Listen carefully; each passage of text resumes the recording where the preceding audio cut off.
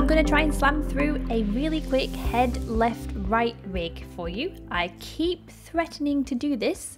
This is one of the things that I didn't get around to doing during my official Moho webinar, and I really meant to. Luckily, I got the chance to go to Annecy and I replicated this tutorial nearly 10,000 times. Maybe I'm exaggerating. There will be some nice, interesting, and hopefully important tidbits throughout this video, so even if you do know how to rig a head, stick around, follow along with me. I hope you'll find it helpful. I'm an animator in the UK. I'm also a rigger in the UK. I was building Rigging Supervisor on the Puffin Rock feature film, but I've animated mostly in children's TV, and I have animated many dancing moons for some reason. They tend to crop up time and time again. So this rig featured in my line boil video, and I'm going to just do the exact same thing but from scratch. So here is a moon. He's got two controls, some eyes, some spots. Really, really simple, but really effective. So let's just open a new file. I'm going to make this really simple. I'm going to use primary shapes, as fewer layers as possible. So I'll make a circle, whoops. And I want to get that right in the middle of my scene. If I wanted to do this really, really accurately, I might even enable the grid, Control G. Sometimes I do. Q, select shape. I'm going to change the colors. So I'll open my style window. My style window is here. Maybe I'll have a nice light moon color. I want a big stroke. I want the stroke to also be blue, but not the same blue. Cool. Head. There we go. One circle. I'm going to create a new layer. I'm going to call that eye left. Oh, I already hate it. I don't know left or right. Screen left over this side. Nope. Don't feel like I know that's true. Doesn't matter. Let's go. Let's do this really quick. Okay, so I'm just trying to line this up a little bit around those crosshairs. I want it to be not round, not perfectly symmetrical. Q on the keyboard. Let's change this to white. Cool. And then I will pupil L for the next layer. And again, asymmetrical. Line that up roughly near the middle. Change that to black. Both of those. Cool. So what I'm going to do is I am going to group each of these, and then I'm going to group them again. And I'll tell you why as I go along. So I'm going to group the pupil. I'm going to group with selection. You can do that two ways. Group with selection. Whoops. Eye. And then I'm going to select them both and group them again. Group with selection. I'm going to call this I1. Now I'm going to set the pivot points of each one of these. I'm going to leave I1 where it is actually, but I'm going to set the pivots of the pupil into the middle and the eye itself maybe down the bottom. This is going to give me options later on for the animators. I'm always, as a rigger, trying to solve the next problem down the line. If an animator has to animate that eye, they're going to want it to squash and stretch from the bottom, maybe. That's why I do that. So I'm going to duplicate this layer, I2. The pivot point is already right in the center of this circle, so all I have to do is flip it, boom, I have a second eye. And inside, my pivots are set just how I want them. And that's why I do that. Now, when I'm making my controls later, all the animation on my action in my smart bone action will be on these groups and not the layers themselves. So when I'm moving it around, I'm going to keep this free, but I will move the pupil, I will move the eye instead, and that will become really important later. Hopefully I will show you why. Okay, boop boop, little head. I'm going to group these with selection now, all the layers, and I'm going to call it moon. Great, and I'm going to right click, convert to bone. Sweet. I am going to draw one bone. And if I was being really nitpicky, I might move that over. Just want it to be in the middle. And if I was being even pickier, you goddamn right, I would name my bone. Cool. So now we have a head bone.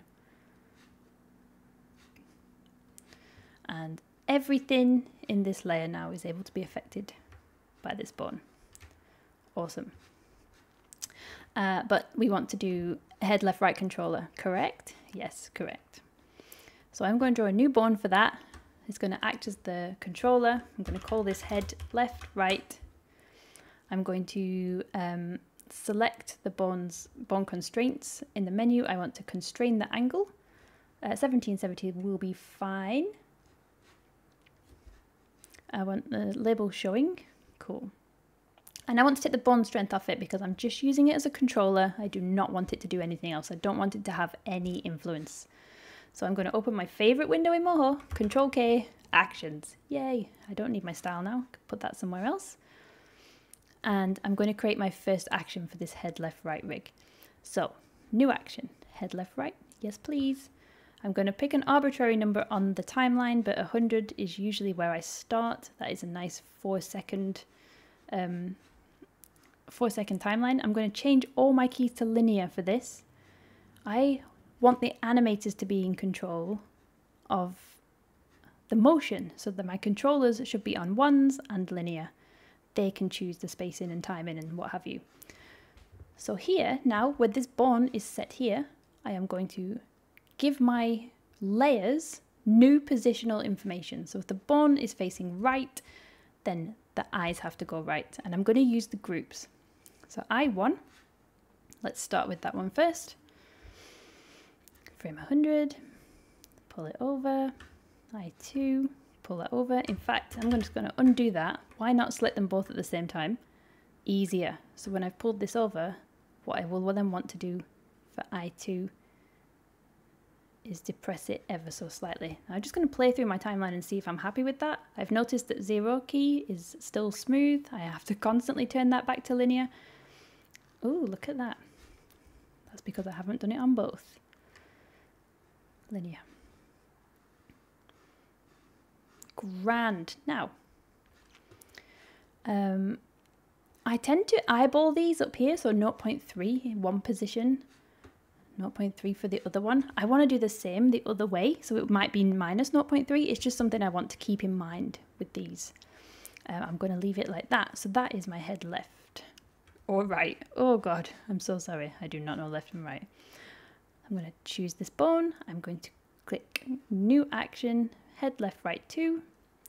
And on frame 100, exactly the same thing the other way. Switch it there into its extreme position. And then I'm going to grab the eyes and do the exact same on this way. Now, yes, look at this. I will write 0.3, minus 0.3. So it's exactly the same on this side. And then nope, I1 is the one that I want to depress backwards. Cool. Now, there will have been a scale, obviously, and the other one, and I want to match that. So I'm going to go back to here, my first action, and I'm just going to see I2, 78%. Okay, great. Good to know. So, oh, it's nearly. I just want to be that accurate, though. I mean, that barely changed, did it? But, like, if you were rigging for this, are you rigging on a TV show or in a proper pipeline? Numbers like that matter. Great. Okay. Up, down.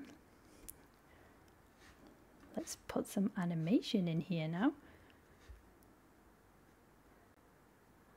Left. Just Control F to put a key on every frame. And then a big turn here. So this is the animation that I currently have available to me. Awesome. Let's make this nice though. Maybe there can be some rotate.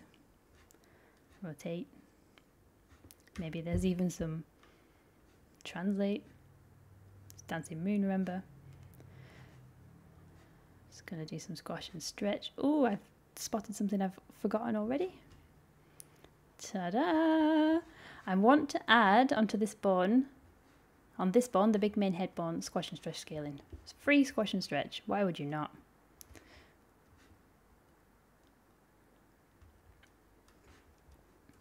Turn these all to smooth and put it on 2s, my favorite. And let's just reset the scale at the end. Cool. Ooh, why's it moving?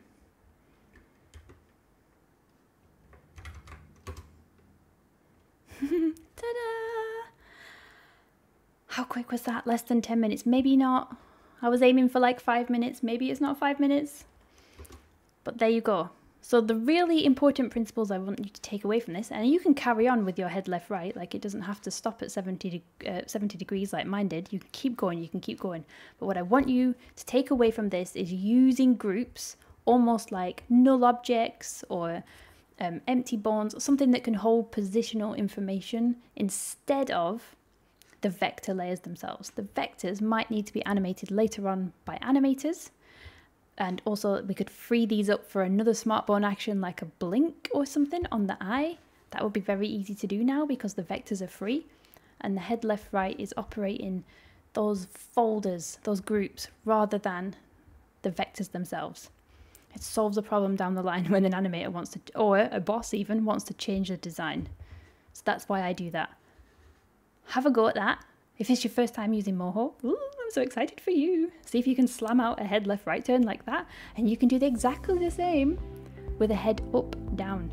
And you can use different folders if you needed to, and it will keep all those vectors free. Have fun rigging! Thanks everybody, bye!